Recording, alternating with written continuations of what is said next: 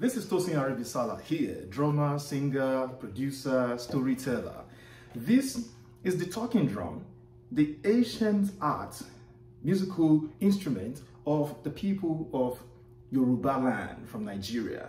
Now, this talking drum spread across some West African countries like Mali, Senegal, Ghana, and some other places. But really, historically, the talking drum serves as a communicator. That's why it's called the talking drum. It serves as a communicator because you can mimic the sound of a human being, the sound of the language spoken by the people to pass on messages. Kings used this by their drummers to send messages, serving as town criers to send messages to the people, and people just listen for the sound of the drum, the intonation, and they could just tell what is going on.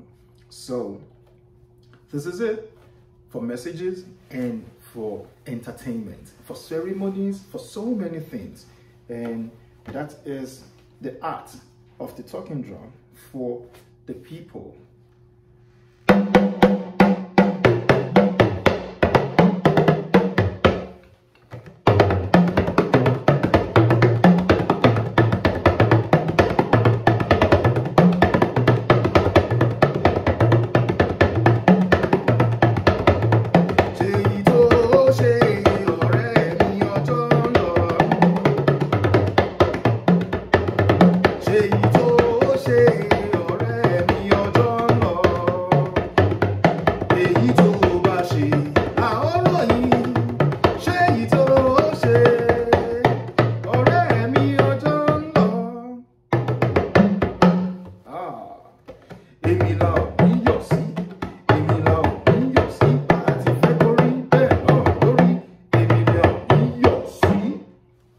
That's it. Speaking, talking together.